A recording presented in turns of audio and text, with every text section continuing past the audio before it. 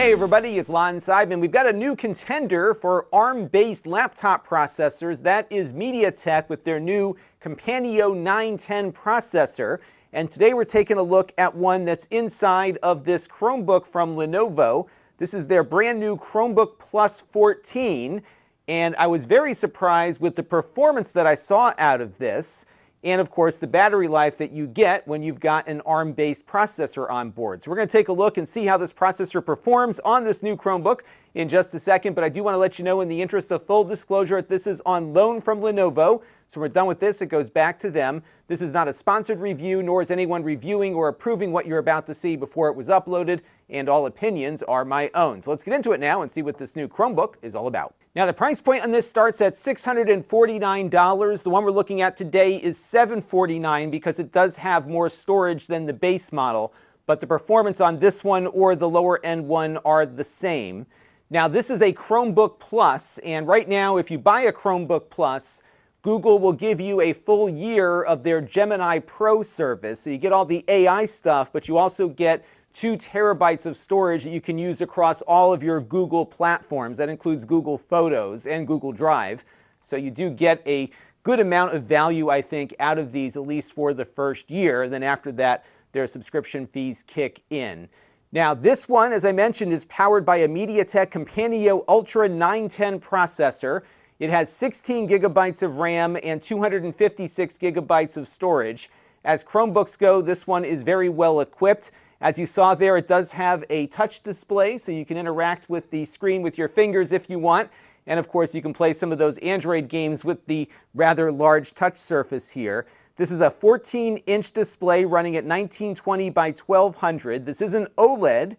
It covers 100% of DCI-P3, and it runs at a maximum of 400 nits of brightness with a 60 hertz refresh rate. It does look very nice, and although it doesn't have a ton of resolution at 14 inches, a 1080p class display like this looks just fine. And of course, you're running with a 16 by 10 aspect ratio, which works much better for browsing and document editing. Now, it has a 1440p webcam built in. The video quality is decent enough for conference calls. And it also has some of the Chromebook Plus onboard AI features, which will give you the blurred backgrounds and the background replacement across the operating system in any app that uses the webcam. That's one of the many little features that they include in this Chromebook Plus tier. Onboard AI, in my opinion, is not great.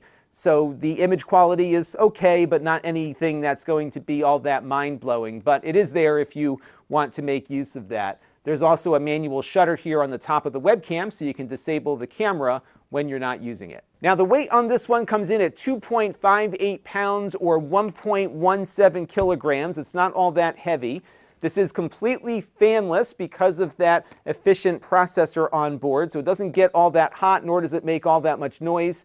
You do need, though, to hold down the keyboard deck to lift up the display. It does, though, have a fingerprint reader for very quickly getting into your Chromebook once you're logged into it, so that was nice to see. Build quality feels fine. It's mostly metal, but I did notice the keyboard deck has a good amount of flex to it, given the lightweight metals that they chose for this. So not the greatest feel here, especially for something that's a little more premium, so just be aware of that. But the keyboard itself feels pretty nice. This is your standard Lenovo layout here. The keys are really nicely spaced and large enough for typing. It is backlit as well. The key travel is not as deep as I would like, but it's passable for a more portable, lightweight Chromebook. The trackpad here feels fine, so all in from an input perspective. I was very pleased with the audio quality out of this as well. Probably one of the better sounding Chromebooks I've reviewed over the years. This does have Atmos certification. You get a nice envelopment of audio when you're listening to it and you're in the right spot. And the sound quality has a good range to it out of the speakers, better than I expected. It's not audiophile quality. It doesn't have deep bass, but it's got a good range of sound for music and movies and TV shows. But of course, connecting headphones is always the best way to go. As far as ports are concerned, you don't get many on here, but you do have a USB-C port here on the left. This is a full service port, so this does power in, video out, and data devices. But it is USB 3.2, not a USB 4. You have a full-size USB-A port over here. So if you have a keyboard or a mouse, I would attach it there. You do have a headphone jack, which is nice to see, and then you've got another full-service USB-C port here on the right-hand side.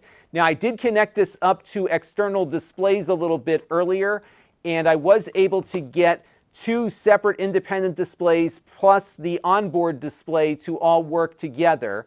However, I was not seeing more than 4K 30 out of the external displays. I did connect up a different adapter, and I got 60 Hertz out of one and 30 out of the other. So I think 1080p or 1440p is probably the max you'll see for 2 separate independent displays running at 60 frames per second, but you can drive 2 displays plus keep your laptop display open as another independent monitor if you want. But of note here, these are only 5 gigabit per second each, so you don't get the 10 or the 40 gigabit per second ports that we see on most modern laptops. It does, though, have Wi-Fi 7, and I was able to connect up to my Wi-Fi access point in the ceiling here, and I got pretty much gigabit speeds, give or take, out to my internet provider. So if you do have a gigabit provider, you should be able to make use of that bandwidth with just the onboard Wi-Fi, provided you've got a decent enough access point with minimal interference. Now, battery life on this is exceptional, every bit as good as what you see with Qualcomm Windows-based laptops and, of course, the Apple Silicon Macs.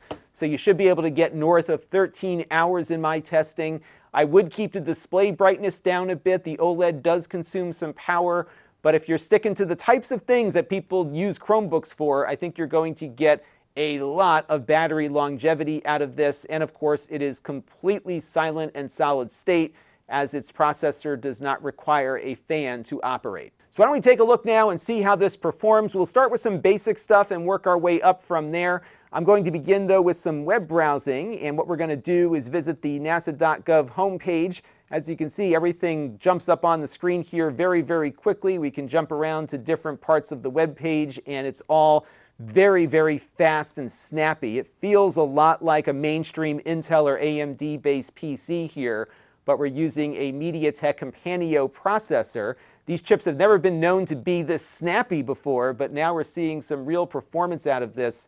That was quite impressive. We'll begin a video here as well, and all in, it is a very nicely performing laptop for doing the types of things that people do on Chromebooks. And on the Browserbench.org Speedometer benchmark test, we got a score of 25, which is very competitive with scores that we've seen out of the newest Qualcomm Snapdragon processors on the Windows side.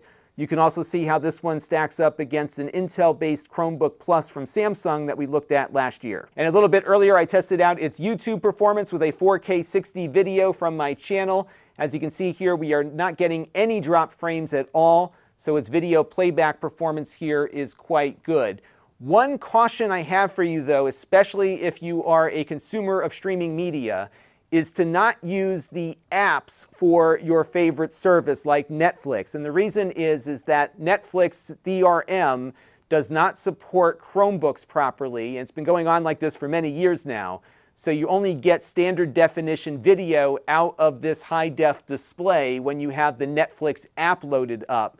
But if you use the Netflix website at netflix.com, everything looks as it should at the full resolution of the display. So I would stick to the web browser for consuming your favorite streaming sites until this DRM issue gets resolved with Chromebooks. But like I said, it's been going on now for a number of years and has yet to be resolved. I'm going to throw another thing at this because they do have some built-in AI features, 2 of them that are unique to this particular machine.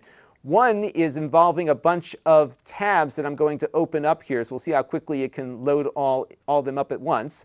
So I've got 17 tabs here I'm going to open, and as you can see, they're all popping up right now from scratch. And I've got a mix here of gaming sites, some space stuff, and some news sites. They're all along the top here in different tabs. I am not a heavy tab user, but I've got a lot of friends who are. And one of the things that this will do, if you hit the F4 key here, is make suggestions to organize all the tabs that you have loaded up. So down below here, it's suggesting that I put all of my gaming news into its own window here. And what it's done is it's pulled out all of the gaming sites that I had in tabs. So I'm going to have it do that. And now it's given me a virtual desktop and has broken out those tabs. So now I just have the video game news up here. And then if I jump back, I've got all the other stuff still loaded up in here. It's a little hit or miss though, because I do have some news sites on here. When I tested this earlier, it had both an option for gaming news and regular news. It's not seeing the news sites now. There is a guide on Google support pages about this. You need at least 4 different tabs loaded of a similar type of category, and that's what it'll use to separate things out. Now, another feature that is specific to this Chromebook is the ability to do some on-device AI image editing. And what I've got here is an image of me from one of my recent videos. And what I do with these images is I have a Mac app called Pixelmator pull me out from the background, and I use my image that was pulled out for part of my thumbnails that I put up on YouTube. And so on the Mac, it's a one-click thing. 9 times out of 10, it gets it perfect or really close to perfect, and it does all of that on device. Let's see if this can do the same. So what I'm going to do here is click on this image editing button. And when I do that, I've got some options here. I can remove the background, expand it, make a sticker. I'm going to go and remove the background. And what it wants me to do is draw out what I want to keep. And so I'm just going to use my finger here to trace around my head and go around here and kind of close the loop. I've tried this in a few different iterations. I found this example to work the best. I can maybe fill in a little bit here in the middle as well so it has a better clue as to what I'm looking for. And then I'm going to click on Remove Background. And what it will do is it'll chew on that for a minute and then pull me out. As you can see though, it's not perfect and I still have to do additional touch-ups here. So this feature does need to cook a little bit longer, I think, but it is something that they are working on. But there are some other helpful AI features that are part of Chromebook Plus devices that are integrated into the Chrome operating system. So for example, on any web page, if you right-click, you can have it summarize the article for you and then provide some input for you to ask it questions. So as you can see here, this is a blog post that I've got up. It gives me a pretty helpful summary of what I'm about to read. And then I can ask it questions about anything in the article. So I could say, how hard is it to get a Switch 2 on this article about the Switch? And what it's going to do is look at the article itself and give me the answer from the article, so I don't have to go sift through it. So that feature is called Help Me Read. And conversely, they have a feature called Help Me Write. So anytime you're on a page with a form to fill out, if you scroll down to the form area and right-click, it will let you generate some text. So for example, I've got this form here. It's only 250 characters.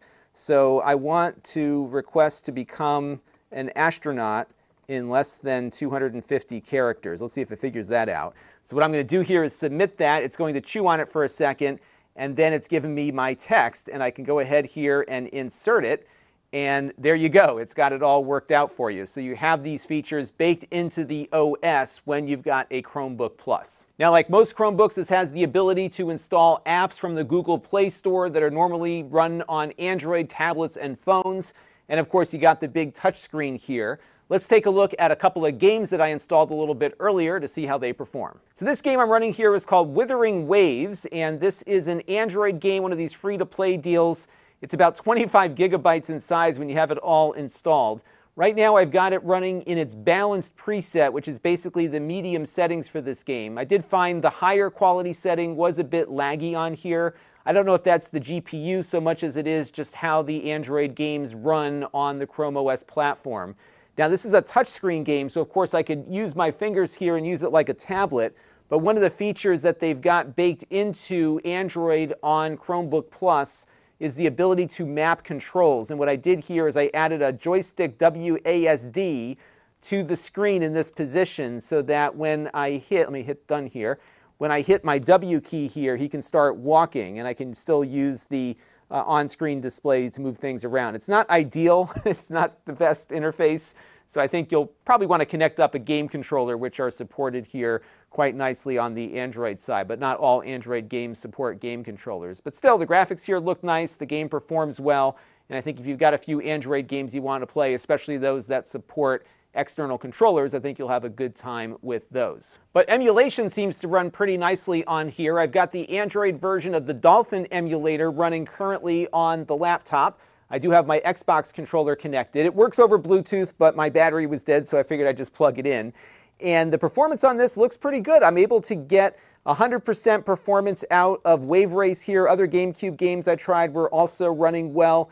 And we still have some room here to do a little better, so I could probably get this running at a higher resolution, for example, versus the default that it's currently on. So I think from an emulation standpoint, this is pretty good.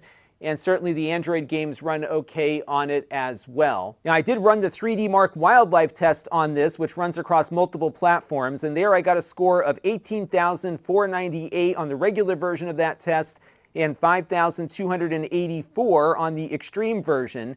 And as you can see here, this thing holds up quite well against its competition, including one of the newer Snapdragon processors. So I think the performance here is definitely adequate for light gaming and emulation. All right, one last thing to take a look at here, and that is its Linux support. Most Chromebooks have the ability to install the Linux development environment, and when you enable this in the settings, you get yourself a command prompt here. You can run all of your command-based applications like my favorite text editor, Nano, but you can also run graphical applications. This is LibreOffice, and it's got a spreadsheet, a word processor, basically everything you'd find in Microsoft Office you'll find here.